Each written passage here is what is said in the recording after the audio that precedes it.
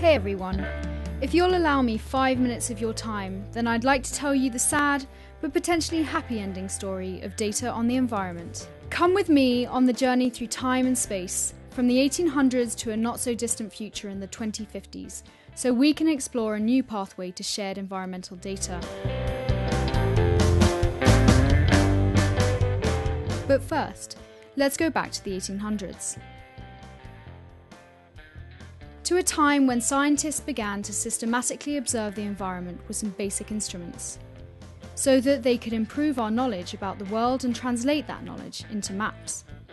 The increased capacities of mankind made it possible to send people and satellites into space. For the first time, we were able to observe our planet from space, which should have been enough to realise the true limits of the planet on which we lived. So we live in a world with a huge amount of information on the environment, but a development pattern that is not taking this depth of knowledge into account. So most of the valuable information coming from Earth observation is sent to the trash can. Hold on, we've come to the most complex part of the presentation. In order to connect data providers with data users, special data infrastructures, or SDIs, use web services for vector and raster data. First, data providers create and publish metadata, a standardized description of the data, and data itself. The important web services encountered here are named WMS, WCS, or WFS. We'll find out what they stand for on the next slide. Then, data users discover the published data in the metadata catalog in order to finally access the data itself through web services that feed into several types of clients, such as personal computer and internet web mapping applications, or mobile devices such as cell phones and tablets.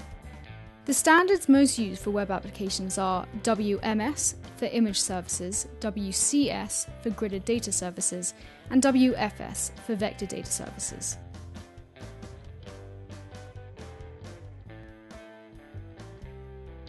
Let's look at WMS image services in more detail with an example from the Preview project on natural risks. Let's focus on Australia to explore the WMS services published by Preview with a simple internet address to share customized maps as images for flooding hazards, forest fire hazards, and cyclone hazards.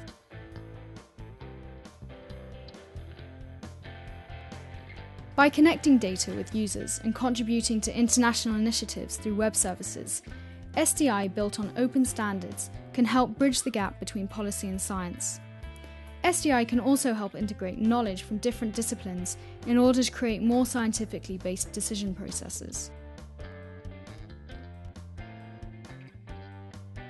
The challenge is to move from scattered, unused, and expensive databases to distributed, accessible, and standardized web services.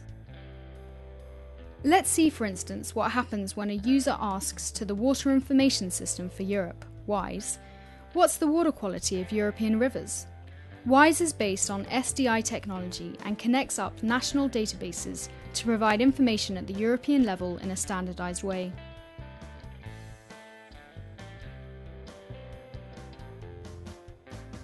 WISE queries the SDI and publishes a map on its data portal to answer the question.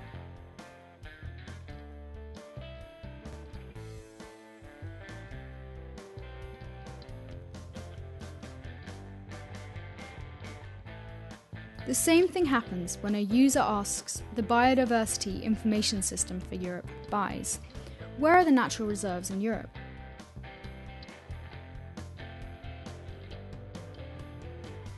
The answer to this question is also generated as a map on the BISE data portal.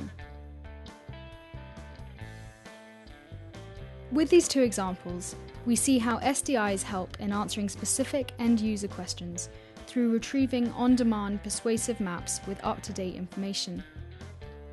This represents a much more efficient way of spending public money, especially in a time of repeated national debt crises.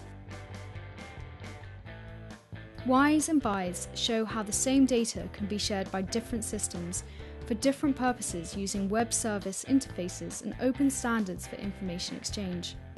The idea is to create each dataset once and reuse it as many times as possible. What's going to happen in the near future? We believe that mankind needs to reconcile Earth observation with its activities and therefore with its decision-making processes. For a more sustainable future, we need to make better use of our knowledge.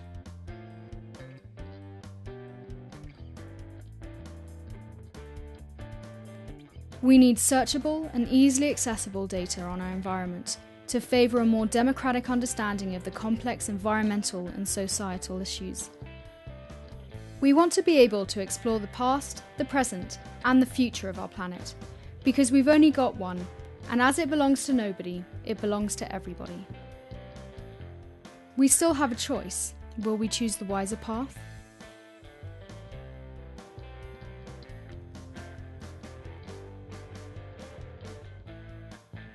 If we do, it might still be possible to aim at a more sustainable future for our generation and our children.